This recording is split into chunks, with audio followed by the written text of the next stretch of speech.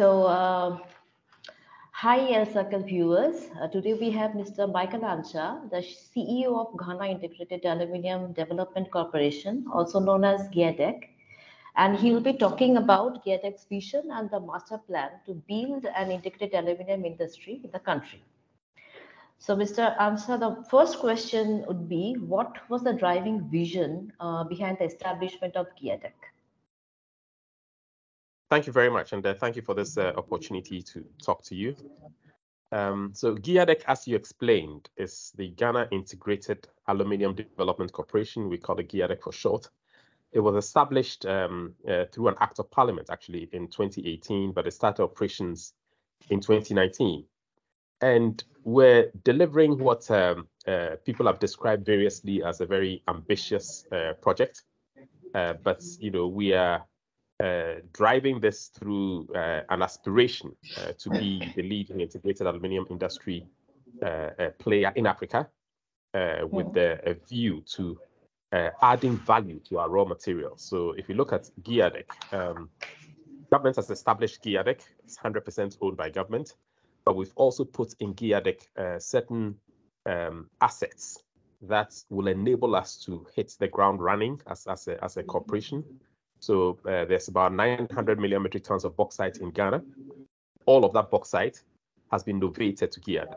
So if you look across the country, all the bauxite resources we have sit on the books of GIADEC. Secondly, we have an aluminium smelter in Ghana, which has been operating since about 1967, Volta Aluminium Company, or VALCO for short. That is now 100% owned by GIADEC. We have an operating mine in Ghana that is Ghana Bauxite Company. It's existed in various guises, commenced operations in its earlier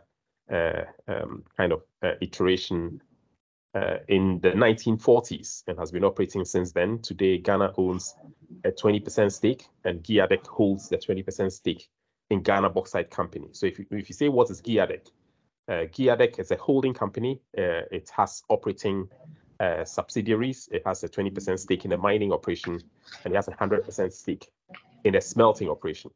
And that's the vision behind establishing GIADEC, was to bring all these assets together and to enable us to develop an integrated aluminium industry in Ghana with full integration of mining, refining, smelting, and even the development of downstream industries. So that is, if you like, the vision that is driving what we're doing. So I'll sum it up as we want to achieve leadership in the integrated aluminium industry in Ghana.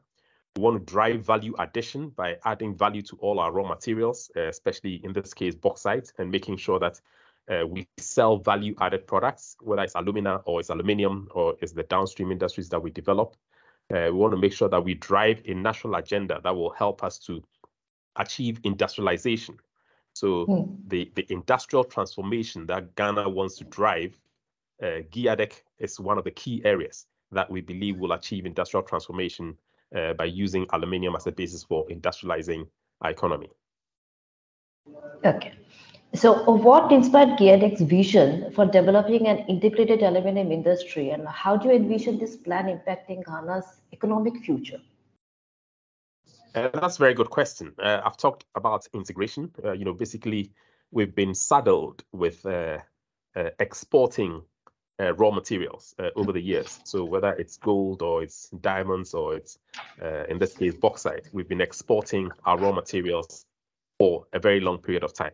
Now we want to take a step back and say, how do we add value to these raw materials? So if you're looking at what inspired the vision, it's about value addition again. We wanted to add value to our raw materials, and we want to use that as a basis to drive industrialization. I've talked about the history of this. Since the 1960s, we've attempted to build an industrial base through the integrated aluminium industry.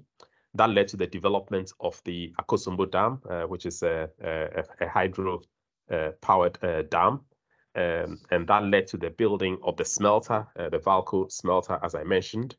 We've been mining in Ghana since the 1940s. So though we've been doing all of these things, we've never driven the full integration of the industry. And we want to intentionally continue to do the smelting and drive the industrial transformation, the GDP growth, etc., this becoming a huge contributor to the economy is what has driven what we're doing. Right. So can you provide some insights into the timeline and phases of the master plan?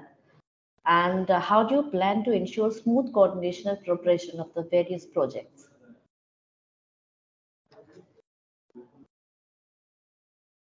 Yeah, so if you're talking about a timeline of projects that we're driving, so let me take a step back to that question. So in terms of defining our master plan, right, I said we had 900 million metric tons of bauxite. We want to make sure that we drive this in a very coordinated way. So we've developed a master plan, which is anchored around creating about 4 mines across Ghana. Bauxite occurs in 3 separate locations, so we want to create about 4 mines, and then use the mines to then develop refineries, that is refining the bauxite that we produce in Ghana, and then go on to do the smelting. So our master plan is anchored on 4 mines, delivering something like 2 refineries, and then retrofitting or modernizing our existing smelter in the main. That is the bonus of our master plan. And then, of course, driving the development of downstream industries. In terms of timeline, we've begun, as I said, operations in 2019. In 2021, we signed an agreement with our first partner. Rockshore International is a wholly owned Ghanaian company. They have since been developing one of the prospects. We've established the, if you like, the mineral resource estimation for that prospect, and we're in the process of developing the refinery solution and taking it through our processes to begin operation. So that second project is ongoing. As it is now, we've developed 4 projects. The first one is the development of the existing mine that we have in Awaso, which is part of the one of the areas where we've been mining. That's where we've been mining for the last 70 years or so. But expanding that mine and then building a refinery, that project is ongoing. That mine is currently owned by a Ghanaian partner and us. There is that project has been developed. The second project is the one with Rockshore International, as I've mentioned, again, developing a mine and a refinery solution. The third project, I beg your pardon, is one that we're developing with a major European company that's an industrial company that is already a company that's already in mining, refining, and smelting, and a leader in integrated aluminium industry market. I'm glad we've been able to reach agreement with them. We're going to be signing the enabling agreements very shortly. So that will lead to the development of the third project, which is an integrated project that is a mine and a refinery. And then the final one is the retrofitting and modernization of our smelter at Tema. Today we're producing, though we have a nameplate of 200,000 tons, we're producing just about 50,000 tons a year. And the plan is to retrofit the plant to be able to produce 300,000 tons. We are already in the market looking for partners for that. And that project should start by 2024. So the projects are developing. 2019, we started developing project 1. 2021, we signed project 2. This year, we'll sign project 3. And by next year, we should be signing project 4. And of course, all of these are developing at different stages. But we're being intentional and methodical about the approach that we're using because we're bringing in private sector capital. And this is all entirely private sector financed. Of course, we and our partners will make those decisions around execution timelines. But we've signed some notional timelines because of confidentialities. I'm not able to, rattle all of them. But essentially, we're working with a program that I will say will be executed between 2021, where we signed Rockshore International, through to about 2028. I would say a 7-year time frame. If you look at how long it's taken to build refineries in the rest of the world, like the latest one in Alta, for instance, it took about 5 to 7 years or so to build. So these are sort of driving the timelines that I'm talking about. So I'm looking to 2028 or so. So good progress so far. There are some very real challenges. As you'd imagine, there's a huge capital project that will require investment to execute the entire thing of something in the region of about $6 billion. So it's not insignificant. It is a massive undertaking. and we're very much aware of this. Our partners are also aware of this. There are some huge risks. There's the infrastructure that needs to be developed to enable what we're talking about, in particular railways. We are some way towards building the railway. It's about 250 kilometers or so to the mining areas. We built a railway that's about 100 kilometers, and we're still working on continuing to develop that. There is also the power infrastructure. We've come to an agreement that will ensure that power will be delivered to this industry at about 3.5 cents per kilowatt hour, which makes us competitive with the rest of the world. And then there's also the port infrastructure. And that port infrastructure has been enabled. The Takoradi port, which is the main bulk shipment port in Ghana, we've seen investment going into that. Today, we're able to berth Cape-size vessels, mini Capes and Cape-size vessels will be able to berth there. And we're developing all the facilities that we need to be able to, enable the, transportation of the products that we're talking about. So all of these things go to show that, we're working in a very integrated way around the infrastructure, power, transportation, and port infrastructure in particular, and then also addressing the developments with our partners on the development of the industrialization part of it. So we're expecting that all of these will come together as we move along the chain. And because we've developed them in 4 separate projects, it allows us to manage the risks within each project and to drive a more common approach to delivering this whole project. Thank you. Understood. And so my next question was about the progress, but I think your previous answer pretty much made us aware of the progress. Yeah, thank you. Okay. So what challenges does GIADEC anticipate in developing an integrated aluminium industry, and what are the measures to overcome them? Yeah, so I think I've sort of touched on the infrastructure part of it because we don't own the delivery of the infrastructure, but we're coordinating that with various groups like our railways organization, our ports organization, our power organization. So the infrastructure bit is one key area, in particular the railway, completing the railway in time, because is what will also drive the execution of the projects to a degree. So that's one. The second thing I'll mention is the markets. I mean, obviously, when you produce, you want to make sure that you've locked in some markets. This industry is notorious, I would say, for on the marketing side. Some very big players who, of course, are already in the market and have annexed certain important markets, so to speak. I mean, we export our bauxite today mainly to China. I think in future we'll broaden that spread. Once we produce alumina, the key thing is the markets that we'll sell to. So what we're doing is we're bringing in partners who have access to the supply chains of the world. So whether through our project 3, like I said, we're developing an established company that has refineries and smelters, and therefore have a need to source alumina. So that covers the alumina that will be produced from here. The refinery solution we're developing, for instance, we've been working on this for the best part of 1 year, and we've now come to one that I think is a very exciting project that will lead to the delivery of probably a 2 million ton alumina refinery, but which will be built on the basis of agreed offtakes. So that will make it a very exciting project for us. It will de-risk the building of a 2 million ton refinery, and will also help with the financing of a project like that because of the offtake. So, we're doing some exciting things, and once these are developed and I'm in a position to share, I'll share the details of it. But suffice it to say that those are, if like, 2 major risks that I see, infrastructure and market, but we're addressing the two in some fairly smart ways.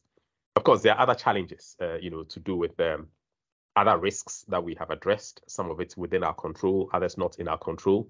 But when you're dealing with a massive project like this, you've got to be able to balance all those balls in the air. And the world has been hit by COVID, for instance. That was not in our plan. That delayed our progress. for a good couple of years, I would say.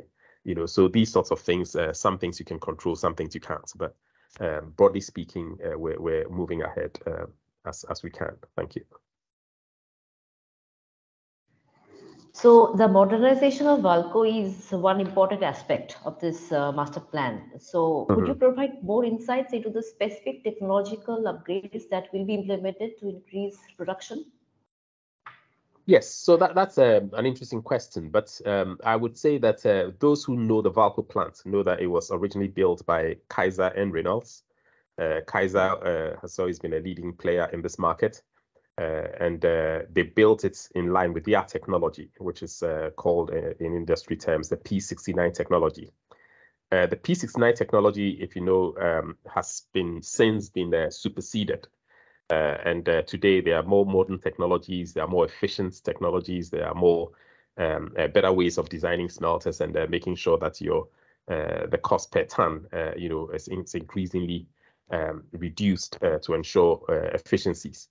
So what we're doing here is that instead of scrapping the entire plant, we're looking to retrofit the entire plant. So we're looking to modernize the entire plant.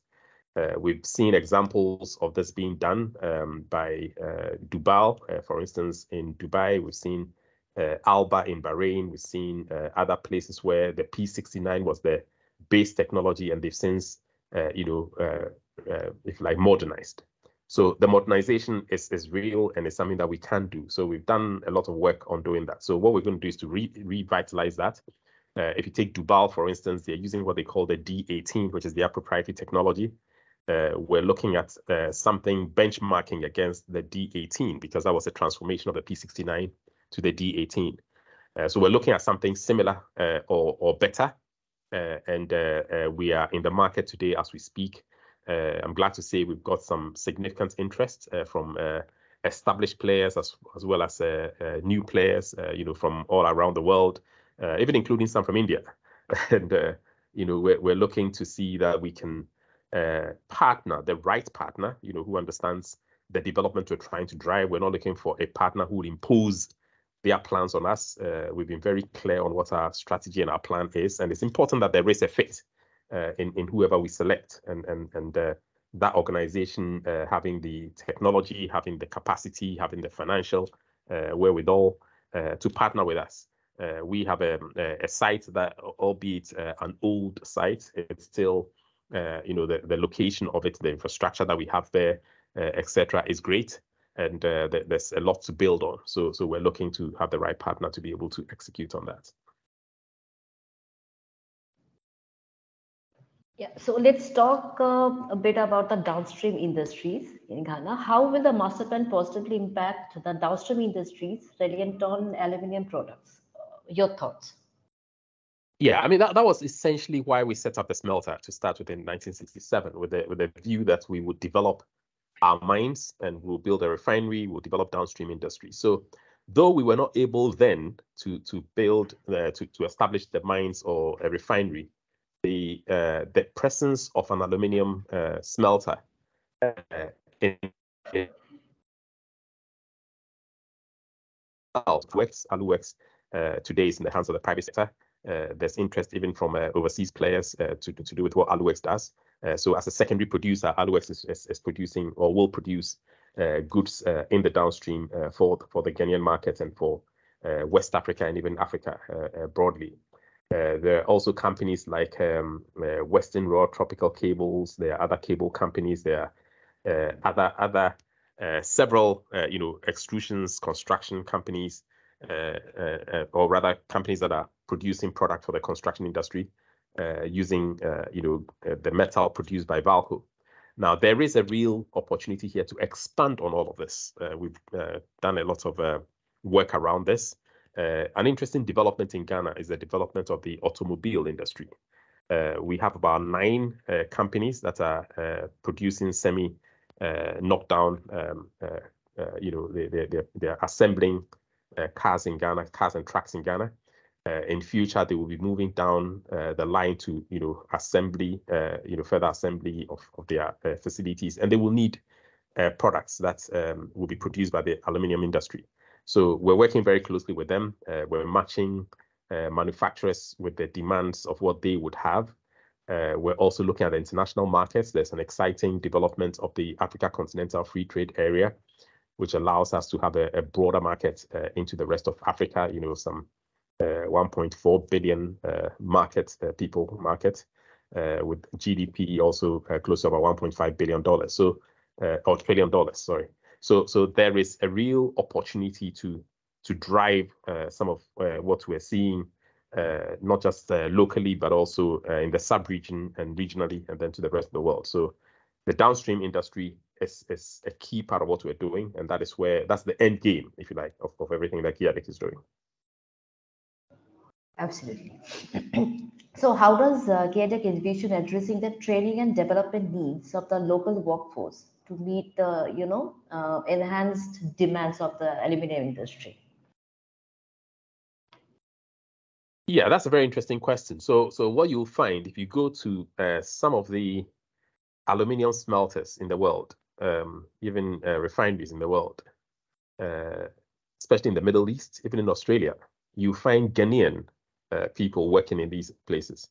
So Ghana's had a history of training. Valco's had a real history of training and developing people over the years, thanks to the foundations established by the original owners, Kaiser and Alcoa and others who, in various guises manage the plant.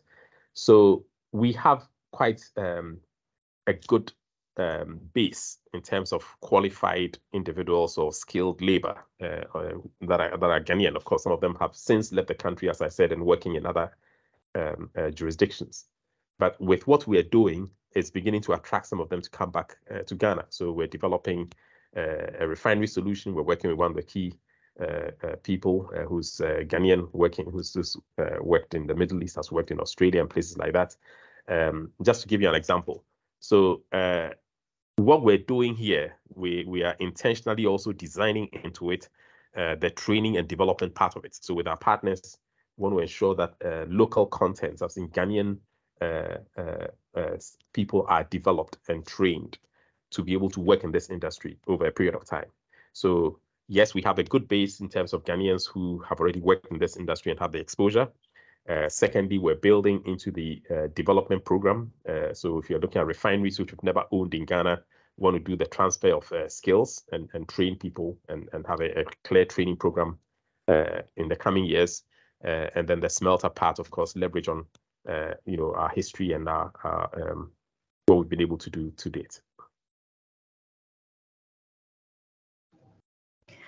So in terms of sustainability and environmental responsibility, what measures do you plan to implement to make these projects an example of responsible resource development for other parts of the world? Yeah, so that's a very good question, and that's our goal. I think your question is our goal, to make sure that we can be an example to the rest of the world, and that's a tough ask.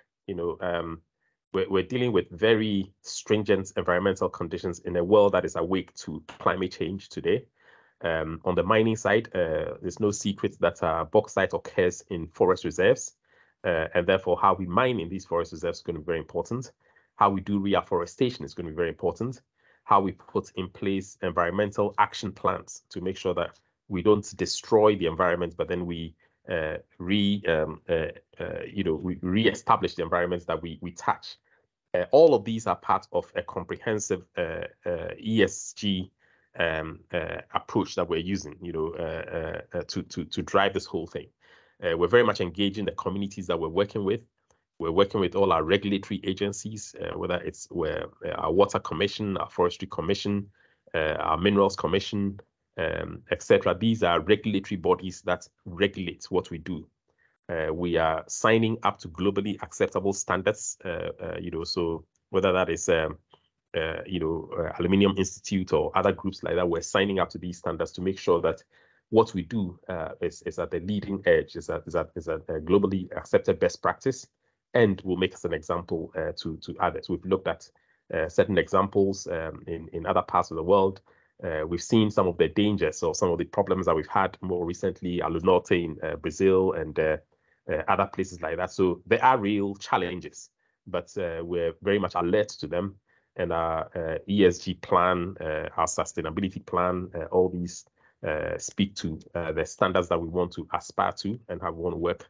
And these have been baked into the proposals and plans that we and our partners are looking at.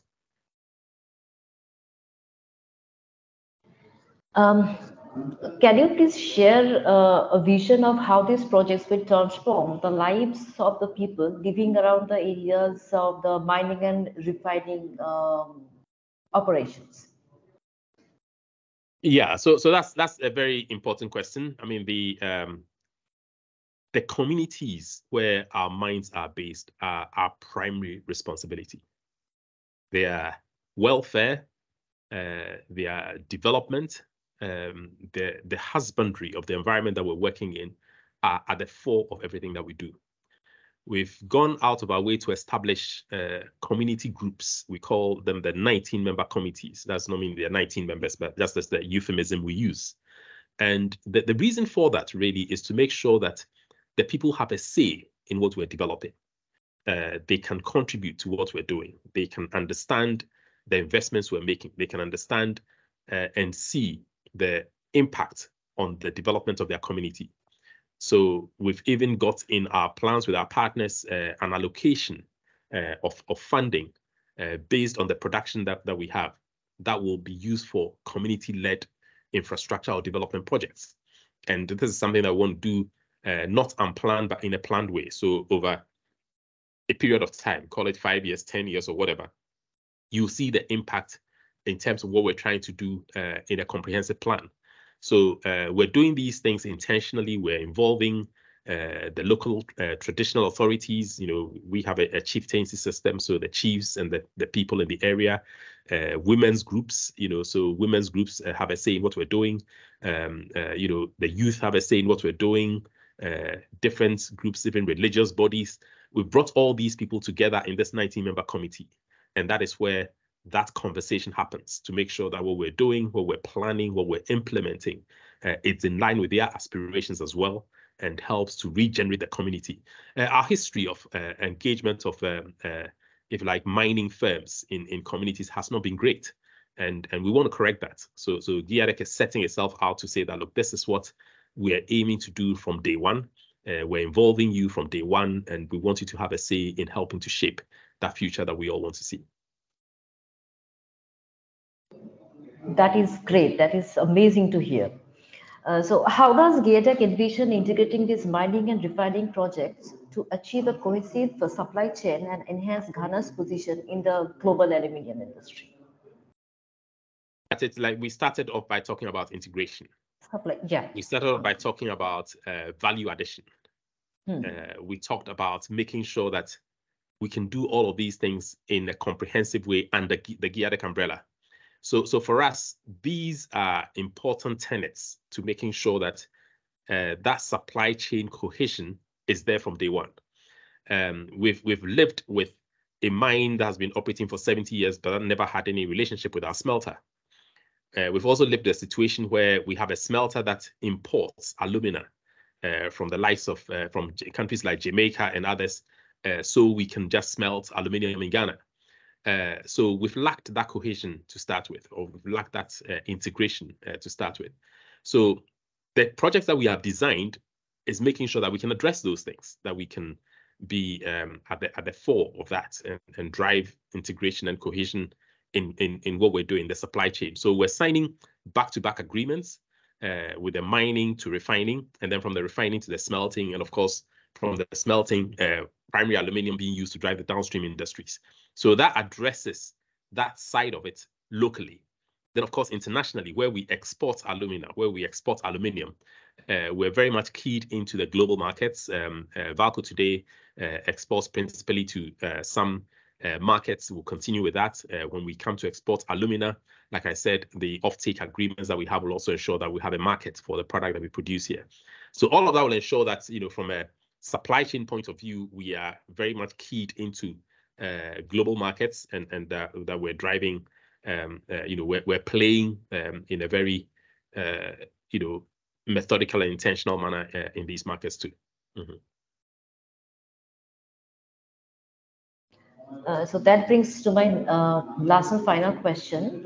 Developing refineries requires a significant amount of investment. So can you please elaborate on the financial partnerships and funding strategies that you plan to utilize and ensure the successful establishment and operations of these aluminum refineries, if you please? Yeah, very, very good question, Ishita. I think you'll know that refineries are very capital intensive. They are also Yes. intricate long-term projects. You have to manage a whole array of risks. So bringing finance into this is not easy, and we're very much aware of that.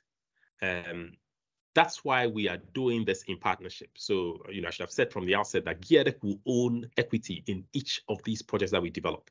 So if you take the 4 projects, essentially we'll be a holding company. We'll hold equity stakes in each of these projects. Today we have a 20% stake in a mining company. When we build that mine and refinery, we'll hold a minimum 30% stake. In project 2, that's how we've designed it. That 30% stake will be there. Project 3, similar to that. Project 4, probably 40% of the end plant. So we're looking at holding equity stakes across that piece. Of course, that means that we have to put in our investment with these, but our partners will also put up part of the investment. We'll use a mix of debt and equity to structure. Our financial structure will be a mix of that. And each project, of course, will have its own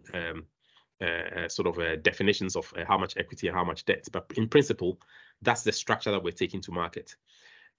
It's also important to note that these things that we're doing should have a market. So if I talk about the refineries, which is what your question is referring to, that's why it's taking time for us to define the solution for a refinery. Because if we build a refinery for the sake of building a refinery, and we don't have offtake agreements, or we don't have markets and things like that, that will run into problems. So we're looking at signing significant offtake agreements, 30-year plus. That will mean that we can supply the product, and the product has a market.